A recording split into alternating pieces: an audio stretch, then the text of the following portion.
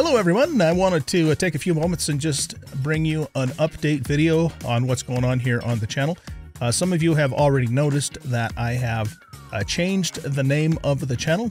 We are now known as The Bearded OG, or rather I am known as The Bearded OG. So you can translate that any way you want to. It could be The Bearded Old Guy, or it could be The Bearded Original Gamester. I, in fact, did play Pong back in the 1970s. Technically, Pong is not the original video game, but it was probably the original popular video game, so I definitely fit within the category of the original gamester, or at least one of them.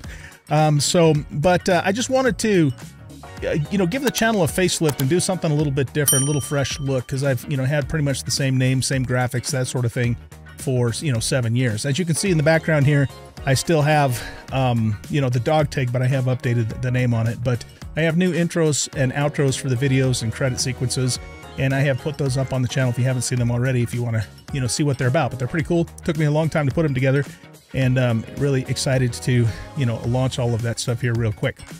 I also wanted to let you know that I have made some changes to my YouTube membership program. So I basically reduced the price of a couple of the tiers in order to, hopefully make it a little more accessible for people.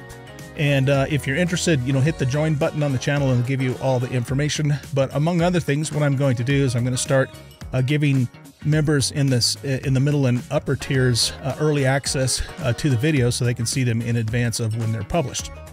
And there's some other cool perks available there too. So check that out if you're interested.